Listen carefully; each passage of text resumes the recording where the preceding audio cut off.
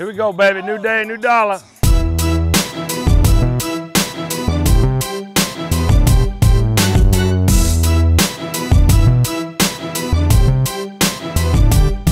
Yeah, we're excited about the weapons that we have at wide receiver right now.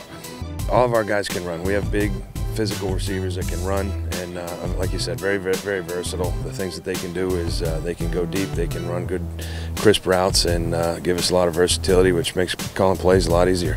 As far as speed, we got a lot of guys go down the field, catch a lot of deep passes, and also we got a lot of guys that play a numerous amount of positions. You know, you can stick somebody at X, stick somebody at zebra, and we all know what we're doing.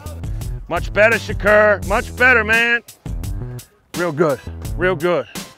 I think it's a very talented group, and it's an honor to be a part of such a great group and be coached by a very knowing coach. I mean, if you come out and watch us, a lot of us are making plays, and it's a deep group, so we're all just trying to make plays out there and have some fun.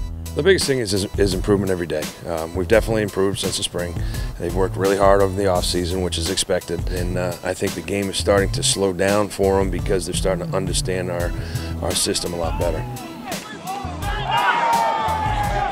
I see you, Bernard!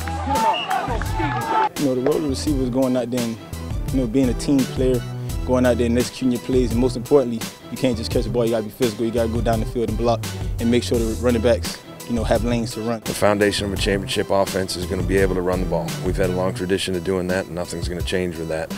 But we're also going to be able to get after people in coverage and get over the top of people and run real good short and intermediate routes. Set up. Don't buzz your feet. Don't buzz your feet. Set up. Got to be like a ninja. Football is a competitive game. It's a competitive sport, and you got to love it if you're a football player. So when you get out there, like every play, you got to try to make something happen. That's a big part of what we coach, and the toughness in every phase of your game. Our guys are going to be physical guys. They're going to get after you in the run game, and they're going to attack defenses in the pass game.